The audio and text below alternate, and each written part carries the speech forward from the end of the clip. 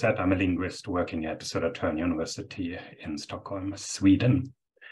And in this presentation, I will give you an overview of the history of the Swedish gender-neutral pronoun hen. Hen is a relatively new gender-neutral pronoun. It became known to the general Swedish public about 11 years ago. As I said, hen is a relatively new gender-neutral pronoun. And it became known to the general Swedish public about 11 years ago due to an extensive public debate. In fact, one of Sweden's most extensive language debates in modern times. And hen is used as an alternative to the two gender specifying pronouns hun, she, and han, he. And here you see a common illustration of the three pronouns. Han, the masculine pronoun, third person singular. Hun, the feminine pronoun, and in the middle, hen, the new gender-neutral pronoun. In this frequently used illustration, hen is placed in the middle of a gender binary model. It would also be possible to place hen beyond this model, so outside traditional gender binaries. And my presentation is structured as follows. During the first half of the presentation, I will give you a short overview of hen's history. And during the second half, I present some of the most typical reactions to hen. But before I start talking about Swedish gender-neutral pronouns, some brief information about Swedish. Swedish is a North Germanic language spoken as a first language by approximately 10 million speakers. It is an official language in Sweden and in Finland. And in Finland, around 5% of the population speaks Swedish as their first language. And hen as a pronoun is used by Swedish speakers in both Sweden and Finland. So, and now I begin with the overview of hen's history. It is not entirely clear when hen was suggested for the first time, but one of the first published texts proposing hen is a column in a daily newspaper from 1966, written by the linguist Rolf Dynås. He proposed hen inspired by the Finnish gender-neutral pronoun hän. And during the following 3 decades, hen is occasionally mentioned by other linguists, mainly in footnotes in academic publications about the Swedish pronoun system. And when hen is mentioned, it is presented as an inclusive, generic pronoun, including both women and men, instead of using paired forms like hun eller han, so she or he. Non-binary intentions were not expressed, and hen was not discussed as a pronoun that can be used to refer to specific persons. All these texts did not receive widespread recognition, either by other linguists, the LGBTQ community, or the public. In the 1990s, maybe a bit earlier, hen was introduced by activists in transgender and queer communities. Some used it as a third alternative to she and he, also to name specific people who do not identify as either female or male, and others used it always as the only pronoun instead of she and he, with the intention to challenge the idea of two stable, natural, and mutually exclusive gender categories. And there's no evidence that the limited discussions among linguists inspired the use of hen in these queer communities. It is possible that hen was reinvented, inspired by the Finnish gender-neutral hen. And then around the year 2005, hen began to be used in more widespread queer and feminist magazines and newspapers. Around that time, activists began creating blogs and Facebook pages intending to spread hen. And in 2009, hen was included in the online version of the Nationalencyklopedin, a Swedish language encyclopedia. However, this event was not broadly recognized. Then, 11 years ago, in 2012, January 2012, hen became the subject of an extensive media debate. The debate was triggered by a children's book, you see the cover here, in which the main character, a child, is referred to as hen. And the author stated in many interviews that the aim was to write a book for children rather than for girls or for boys. And the fact that a gender-neutral pronoun was used in a children's book to refer to a child prompted the media to interview preschool teachers, politicians, authors, soccer players, and others about their opinion on hen. And for instance, the leader of the Liberal Center Party at that time, Maud Olofsson, warns in an interview that the use of hen risks, and now I quote her, creating children who cannot feel secure in their identity because their parents do not affirm who they actually are, namely a boy or girl. End of the quote. The assumption that the use of gender-neutral pronouns could harm children more than the use of gender-specifying pronouns was frequently expressed in 2012.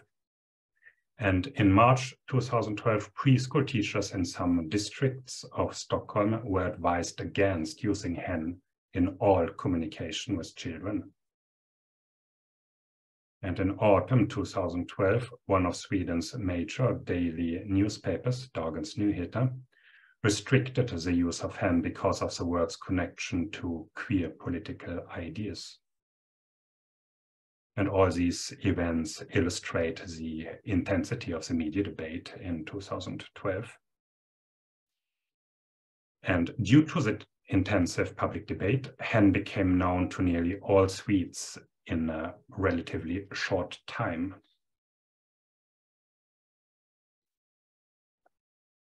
In the following years, the use of hen increased, and in 2015 it was included in the word list of the Swedish Academy, Sweden's main spelling dictionary. Today, in 2023, hen seems to have lost a lot of its activist connotations and is widely used in different types of texts. And roughly categorized, hen is today used in 4 different ways. As a generic pronoun, to anonymize the gender identity of specific persons, to refer to a specific non-binary people, and as a sole third-person pronoun to challenge gender binary radically. And in the mainstream media, hen is today mostly used in the first 2 ways. So to summarize, hen lost a lot of its radical potential and is today rather used as a practical generic pronoun than as a pronoun to challenge gender binary norms.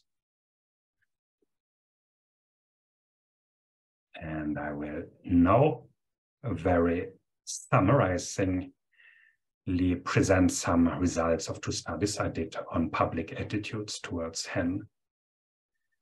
The results are based on an analysis of 2,650 online comments, and these comments come from 2 comments sections to newspaper articles about hen and from a thread about hen on Flashback Forum, Sweden's most popular online forum.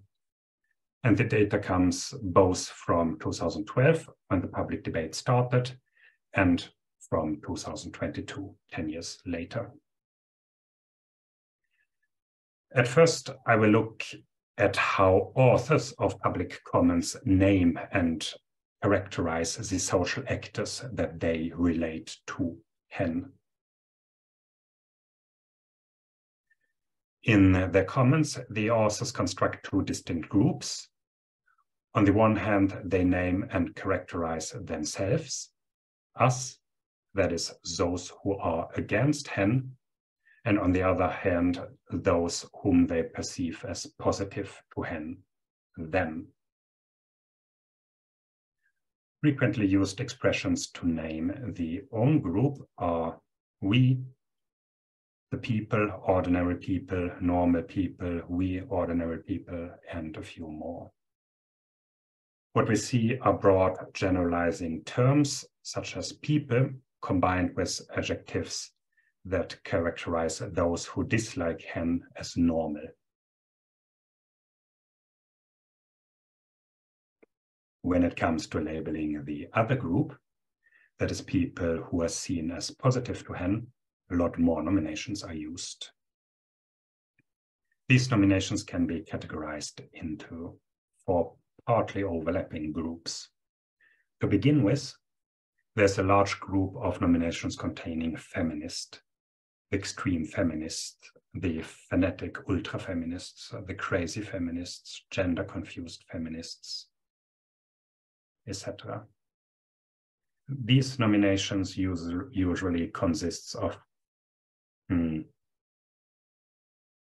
the label feminist connected to adjectives that portray feminists as extreme, crazy, or confused. And secondly, many nominations relate to gender, the gender idiots, the gender Taliban, the gender weirdos, and many more. And these nominations consist of compounds with the term gender at the first part and a noun that expresses extremeness or craziness as the second part. A third group comprises nominations relating to left-wing politics in a broader sense, like left-wing radicals, ultra-left extremists, the crazy socialists, Marxists, and many more. Even here, extremeness and craziness are emphasized. And the fourth and last group consists of broader nominations such as moralists, politicians, the elite, etc. And furthermore, the authors use many transphobic terms that I do not want to reproduce here. However, the number of transphobic terms is higher in 2012 compared to 2022. To sum up, using the shown nomination strategies, the authors position themselves against feminism, gender studies, the political left, and queer and trans people. And there were hardly no changes over time. Now we move on to the last slide, to an analysis of the different types of reactions to hen. I coded all 2,650 online comments and found 5 basic types of reactions: denial, warning, downplaying, ridiculing, and personal attack. In most of the comments, several types of reactions are combined, and today I will focus on the 2 most frequently occurring reactions, denial and warning. Denial and warning are realized in several different ways with a number of different arguments, and the most common denying reaction is that trans people do not exist. And here you see a common quote: "There are only 2 biological sexes, men and women. There are no hens." This type of argument is a bit more frequent in the data from 2012, but it is even in today's comments used. Warn is the by far most frequent reaction, both in the data from 10 years ago and also today. And the authors are warning about different things. The following 3 are the most common things the authors warn about. That the underlying aim with hen is to discriminate against cis men. The following quote is a representative example. "Obviously, you must be homo, bi, trans, or Muslim to be accepted in today's Sweden. As a white, heterosexual man, you don't get very far." who portrays cis men as victims of discrimination is still very frequent in today's comments. Another common strategy is to warn that hen is introduced from above, from some kind of elite, to restrict the freedom of speech. And even the argument that discussions on gender-neutral pronouns are unique to Sweden and damage Sweden's image abroad are frequent.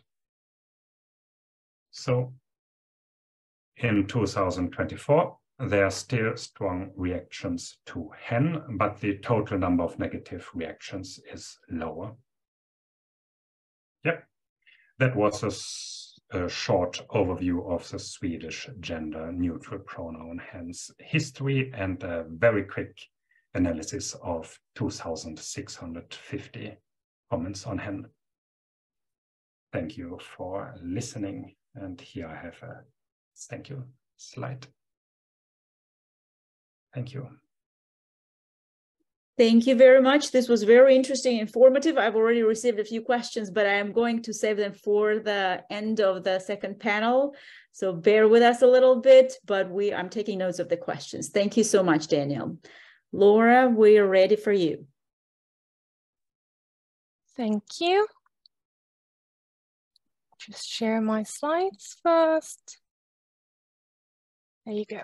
So, hello, everyone. It's a pleasure to get to talk to you today about inclusive and exclusive language in Finnish.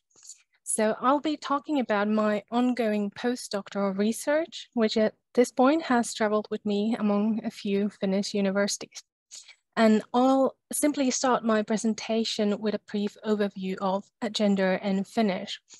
So Finnish is classified as a genderless language, but this does not mean Finnish would be gender neutral, although even some Finns mistakenly believe this to be the case. What this actually means is that Finnish has no grammatical gender and gender is not marked on pronouns, but of course the usual suspects in the lexicon are still gendered. So we talk about men and women, mothers and fathers, and so on. Finnish is also no exception in that we use so-called masculine generics quite a lot. The word mies in Finnish means man, and it is very productive as an epicene. For example, many sayings and even legal terms utilize man to refer to everyone, as in jokamiehen oikeudet or every man's rights. Man is also very common in occupational titles, such as esimies, meaning supervisor, or palomies, meaning fireman. In comparison, similar feminine epicines are rare, although some do exist, such as lentoimenta, stewardess. Other examples of gendered language include verbs like to man, or we also talk about mother tongues and daughter companies, for example, similar to English. So from the non-binary perspective, what does this mean for them? Well, non-binary people in Finnish have many of the same issues with gendered nouns as English speakers do. And while it may be easy to think that since Finnish does not have a pronoun problem and you can't misgender people by pronoun use, but on the other hand, there is also no way to utilize pronouns in the same way as in English to avoid misgendering. So even that isn't quite as simple in the end. Going back to more general terms, so particularly in comparison to many English-speaking countries, discussions about inclusive language have started relatively late in Finland. Although the Institute for the Languages of Finland did provide a statement on the topic already in 2007, it took 10 years before we started seeing some actual changes in language use when Finnish newspaper announced they would start using gender-neutral job titles in 2017. This means that language users are still quite divided on the topic. There is also very little research on gender exclusive or inclusive language in Finnish, which is why I decided to jump in although I did my PhD in English studies. So the main research questions for my study are: do Finnish speakers use exclusive or inclusive language? Do Finnish speakers find exclusive language acceptable? And what kind of attitudes do Finnish speakers have towards exclusive and inclusive language use? And basically the idea here is to find connections between these three aspects, as we know that language attitudes can at least partially explain language use and language change. So for this study, I chose to focus on occupational nouns because studies on English and German indicate that masculine job titles have a negative impact on female applicants, which is certainly problematic. So masculine job titles are also very common in Finnish, built with man, and there are also a few feminine job titles as well, typically ending with hostess. To allow for measuring both usage and attitudes and considering different types of demographic variables, I collected my data with a survey instrument last spring, reaching participants on various discussion forums.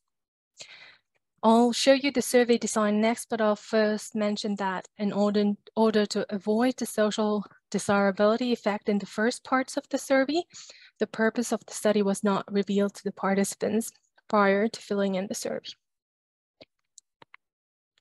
Right, so the survey included 4 different tasks. I'll show some examples soon, but first you'll see an overview here.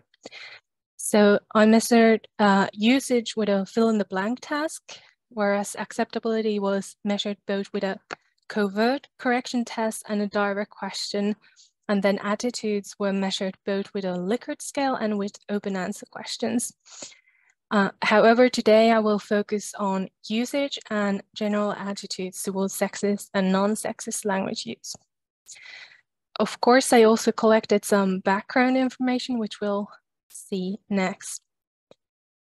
So the final data here includes responses from 1,146 participants, and all of them are native speakers of Finnish, but some are also bilingual, the second language typically being Swedish or English.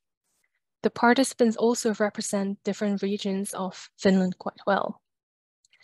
Most of the participants are actually cis men, a third are cis women, and 7% are non-binary, and then the smallest gender group here is 4% are either trans men or women. The participants had to be at least 15 years old to participate, and there is a nice wide age range, although most participants are still under the age of 40. The majority of participants also had college or university level education. Altogether, this is just to say that this is not a fully representative sample of all Finns, but there is nevertheless good variety among the participants. And next, I'll show you some preliminary results. So the first task the participants had was a closed test, which included 4 test variables and 12 fillers to keep the purpose covert at this point. The task was designed so that the test variable blanks would be filled in with traditionally gendered occupational titles or the gender-inclusive alternatives. 2 of the job titles were from stereotypically male-dominated fields, so firefighter and janitor, and 1 was stereotypically feminine. The last job title was stereotypically neutral, the supervisor, for which the conventional form in Finnish is masculine. And the results for this task look like this. So basically, with the conventionally masculine-based job titles, a clear majority of the participants used the masculine version, and the gender-inclusive titles were used relatively rarely, at most by 1/5 of the participants with the title for supervisor. With flight attendant, the results were a bit surprising, since although most participants used the traditional feminine job title, over 30% used the male title stuertti, which was surprising to me, since it's not, I didn't think it was in common use yet. But in contrast, feminine titles were almost never used with the traditionally masculine job titles. With flight attendant, there were also quite a few cases of using combination titles, so using both the feminine and masculine title. This also did not occur with the masculine titles. So in addition to job titles, I also measured the participants' attitudes towards non-sexist language use in general. For this task, I measured attitudes with a 13-item Likert scale, which I adapted from Parks and Robertson, modifying it to fit the Finnish context. And the scale is designed to measure 3 related factors: the interpretation of generic masculines, dismissal of sexist language, and the importance of non-sexist language use, which includes 2 items on cis-sexist language. An example is shown in the red square. For this task, sexist language was defined for the participants as language use that excludes, diminishes, or discriminates against a group of people based on gender. And although the focus is broader here, many of the items specifically concern exclusive and inclusive language use. As for the results, after averaging the score of the 13 items, we can see that most participants scored relatively low on the scale, which means that their answers indicate negative attitudes towards sexist language use in general, and positive attitudes towards non-sexist and inclusive language use. There was, however, quite a lot of variation, and it is, of course, this variation that is interesting, especially in terms how it connects to actual language use. Unfortunately, I haven't had the time to do a full analysis yet, but I'll share some descriptive results focusing on supervisor as regards the participants' use of job titles. So when contrasting attitudes and usage, we see a fairly clear and expected trend here, as those who used a masculine job title with supervisor generally scored much higher on the attitude scale, indicating dismissive attitudes towards sexist language use. I also took a look at how different gender groups responded to the attitude scale. In short, cis male participants have the highest average score here, whereas all other gender groups have a lowest score, non-binary participants having the lowest average score. And again, a low score here indicates positive orientation towards non-sexist and inclusive language use. The last graph shows variation in usage based on participant gender. However, here I opted to exclude trans male and trans female participants, since there were so few of them that percentages would be somewhat misleading in this case.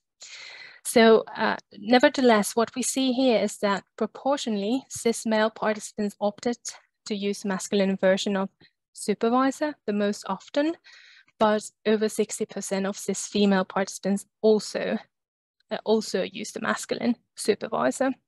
However, non-binary participants much more often opted for the gender inclusive form.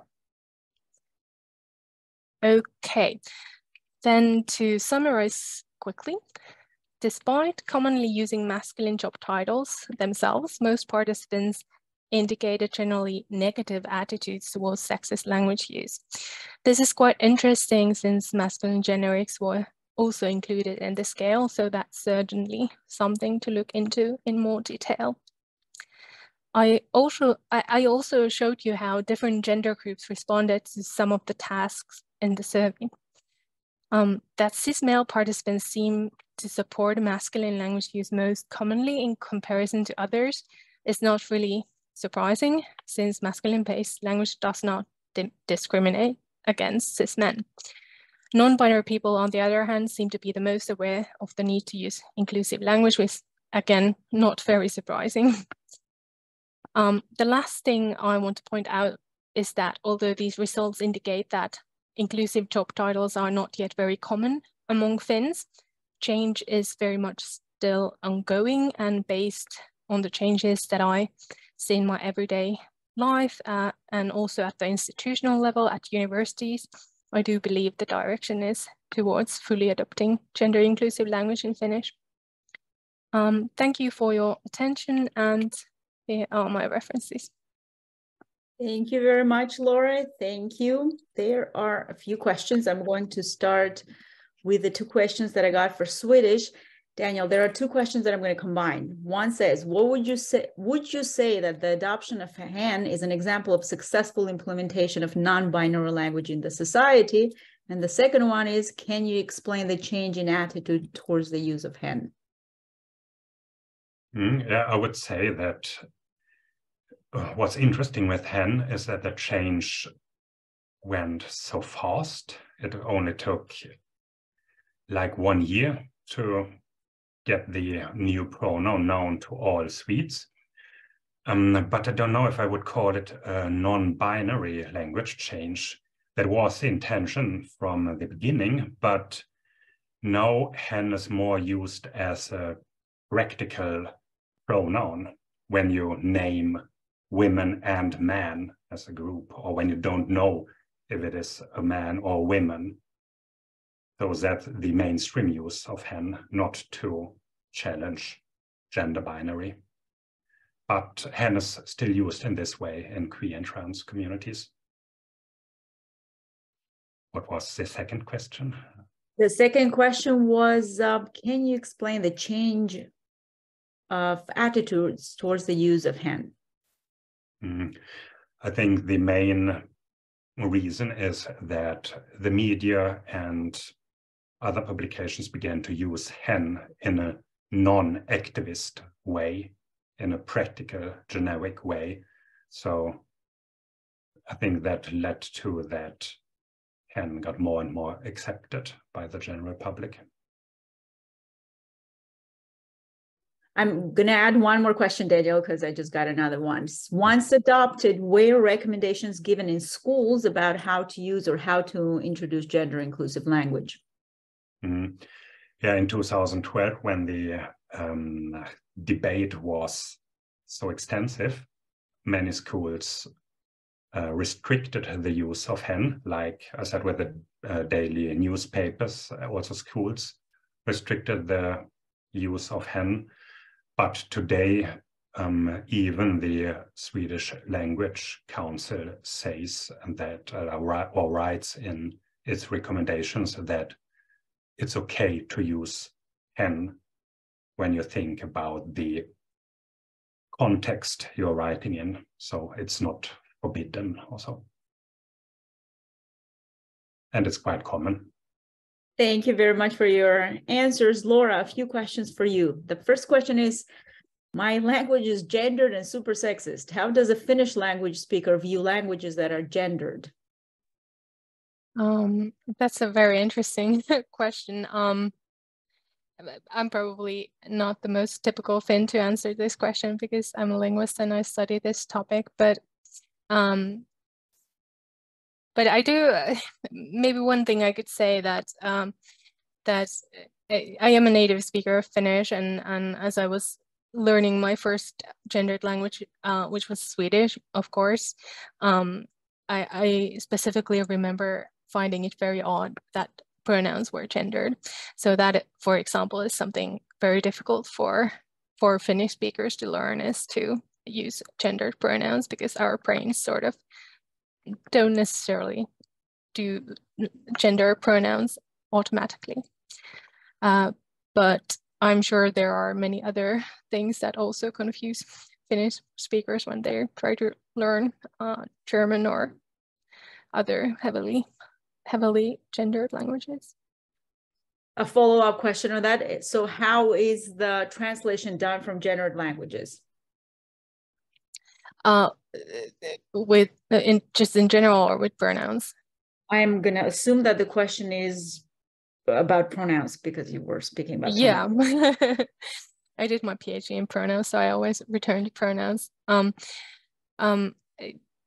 Well, we only have one third person singular pronoun, so it's an easy choice. But sometimes, for example, in literature, it may be necessary to gender the characters.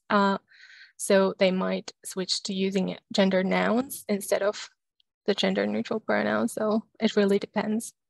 But it is quite interesting that you can read a Finnish book for a long time before you learn the gender of the character, because you don't necessarily have to gender much anything. Yeah. Thank you so much, Laura and Daniel, for this very interesting and informative presentation. We are going to take a lunch break until 1:15, and we'll be back with a session titled Navigating the Gender Neutral Language in the Classrooms. Thank you so much for your presentations, Laura and Daniel. Thank you.